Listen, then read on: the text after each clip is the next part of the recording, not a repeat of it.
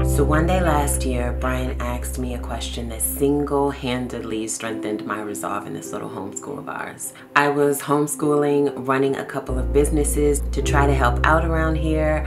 I was making videos, all the while dreaming up all things TheFALLCoFamily and the Live and Learn tour. And I was overwhelmed, completely overwhelmed. Overwhelmed is probably a gross understatement. And he came to me one night and he said, what would you be doing if you weren't doing all the other things? What would you be doing if you weren't running the businesses, if you weren't making videos? What would things look like? And my answer was so sure and so simple that it surprised even me. And that was, I'd be doing the exact same thing. And honestly, I'd probably be moving full steam ahead with this whole TheFALLCoFamily and Live and Learn tour adventure without looking back, with no sponsors, no concrete plans, no idea of how all of this is going to happen. Just starting with curious hearts and minds ready to explore the world around us, whether near or far. Just truly looking for a journey full of faith and love.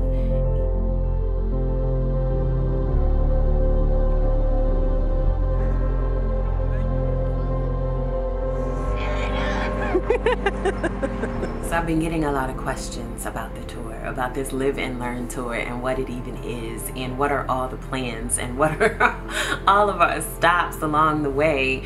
And I am going to be 100% completely transparent in saying that I have no real concrete plans.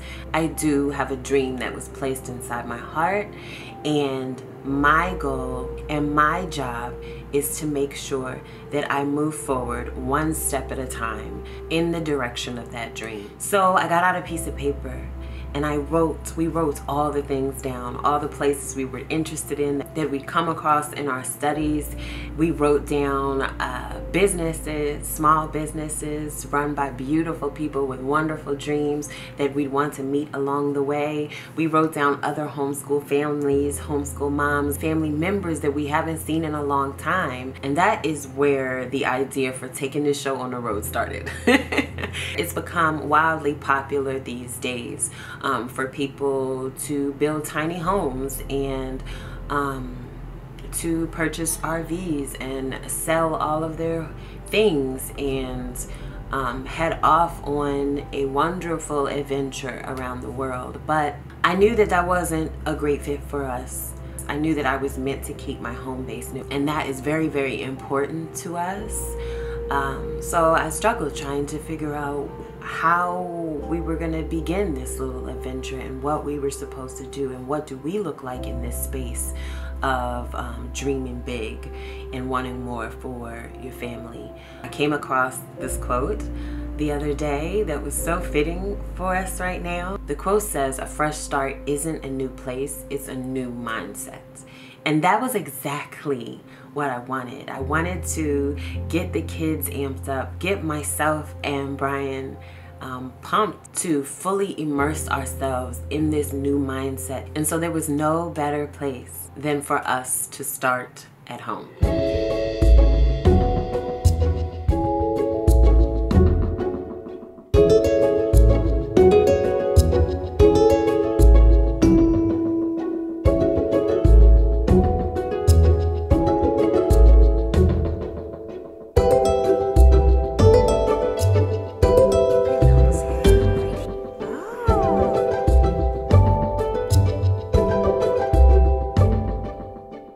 We have lived within minutes of Philadelphia, Pennsylvania for years now, but we've never truly explored this city. And I think that's a thing, right? Oftentimes we overlook the places and the things and the adventures that are right in front of us.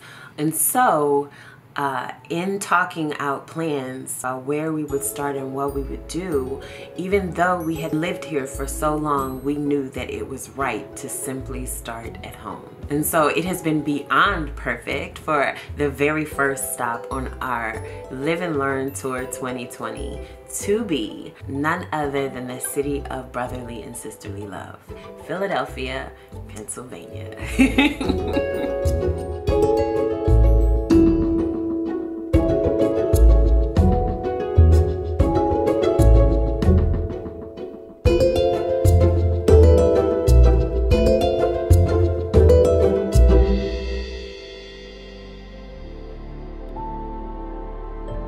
So let's talk about this city.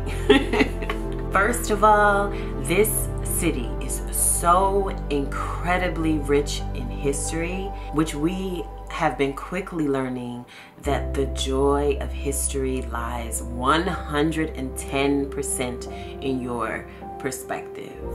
We can walk the streets of places we've been so many times before and not have one single thought of all of the people that walked that same path before us.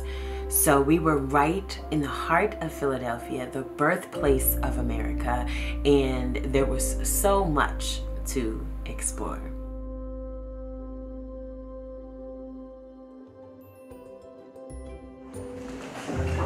Who do you have, Ken? John Adams.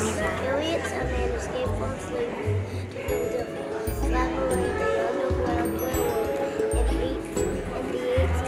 1849. She immediately went to the rest of her family members. The man continued to make trips to Philadelphia.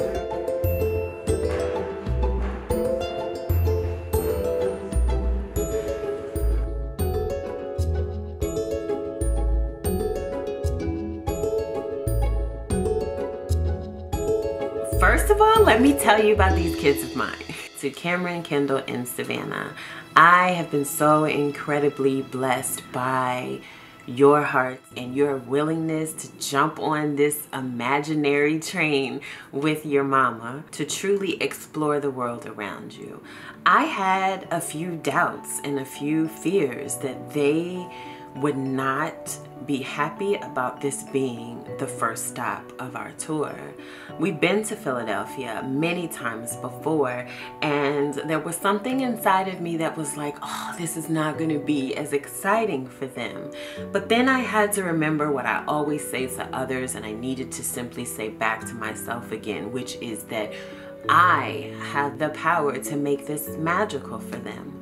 And so I let them know that our first stop of our tour was going to be none other than Philadelphia, Pennsylvania, and they were so excited. The first thing that I loved about my little troopers was that we are in the city in the thick of the winter, okay? It's cold. So we have our coats, we have our hats, we have our boots on, and that still did not stop us from exploring like it was a beautiful day in spring. And while I've been to this city in the spring and summer months, there was something really, really wonderful about exploring Philadelphia in the thick of the winter. There was a crispness in the air that really just, I don't know, we liked it. One of the things I wanted to do to prepare for the tour was to have individual cameras for each of the kids to be able to document all of the things. I'm not there yet, okay? But what the kids did on their very own was use what we had. Savannah grabbed my phone, Cameron grabbed his dad's phone, and they started taking video and pictures that made this photographer, videographer, filmmaker, mama's heart like do all the dances, okay? Of course, we toured Independence Hall, which I had no idea how they were going to respond. You know, you never want the kids to say that they're bored or feel like, you know, mommy, you pumped me up for this adventure and like, what even is this? But they were the total opposite, and I was so incredibly pleasantly not surprised, but surprised. And then we headed up to the second floor where we could look out of the window and see across the street the Liberty Bell Center. So of course, on our list of things to do was to visit Independence Hall, the Liberty Bell, all things Philly that we hadn't quite tapped into and we had overlooked, which is something I highly advise that you not do, is overlook the treasures and the beauty that is right in front of you.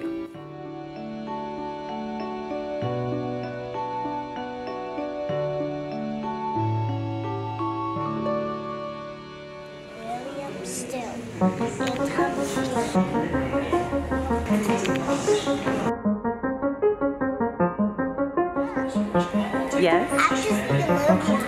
I have to see the Liberty Bell. Okay, come on.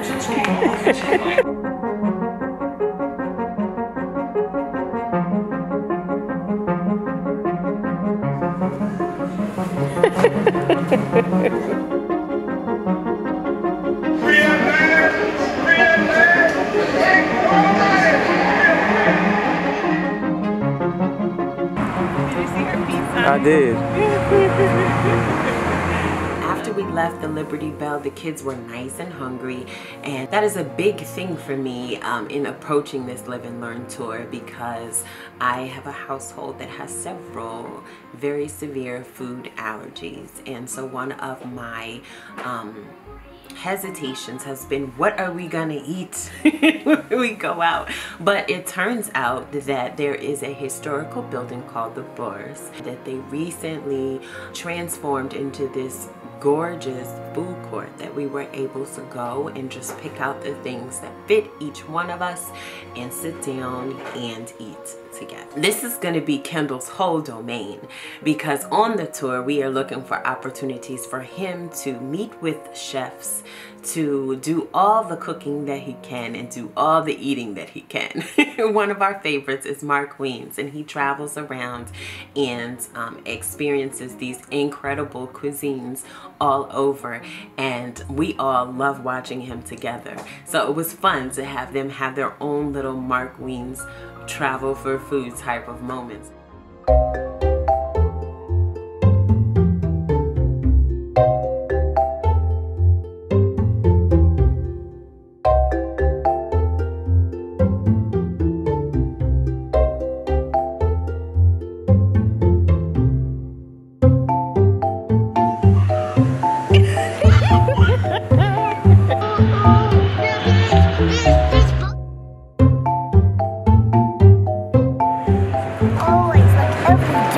Tell us what you're eating, Kendall.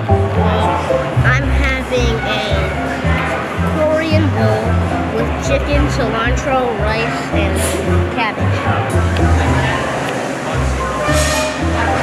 Oh, wow. After lunchtime, we headed over to Penn's Landing, the Blue Cross River Rink.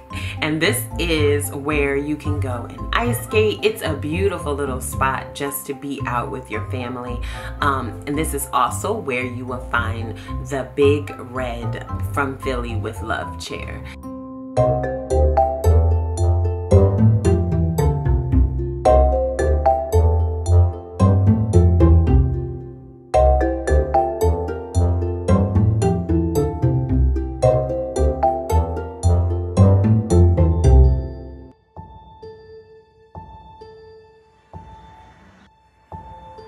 You toasty?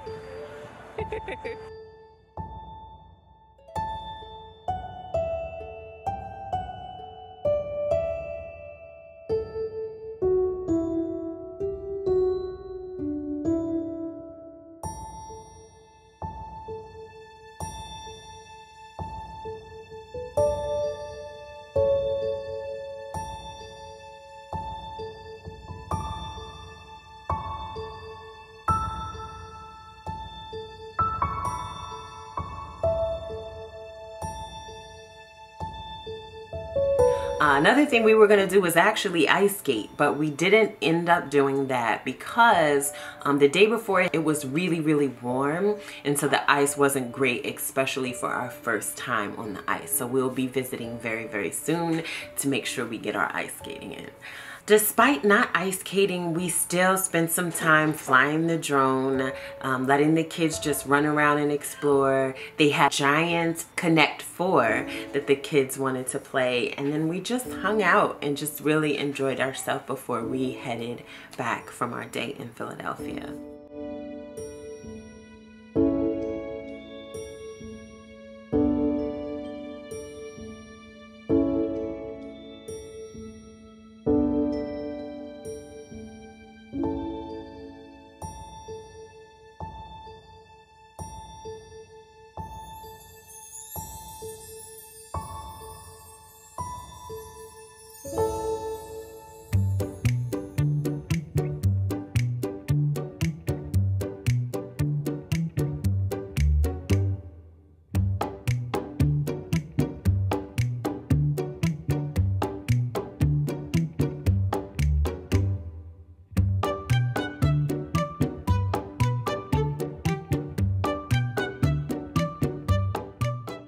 So from our trip, I had the kids take all the notes they could, all the pictures, all the video they could, in hopes of us bringing all of those things back, being able to revisit those memories and let that catapult any of their studies in whatever way fits them best. So this was the perfect place to start off, or to kick off our Live and Learn tour by starting at home in Philadelphia, Pennsylvania.